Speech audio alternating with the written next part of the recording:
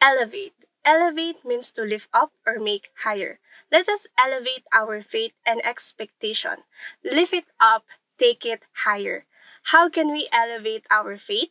First, lift your prayer up. Pray all the more. Don't stop. Pray without ceasing.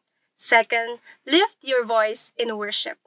Third, take your devotion to the next level. God said in Ephesians chapter 3, verse 20, "Now to him who is able to carry out his purpose and do superabundantly more than all that we dare ask or think, infinitely beyond our greatest prayers, hopes, or dreams, according to his power that is at work within us." Who is this him? It is Jesus. It is God whom we serve, whom we worship, whom we prayed for. Kapatid, He is not an ordinary God. He is all-powerful and He is all-sufficient God. Kaya niyang gumawa ng kamangha-manghang bagay sa buhay natin.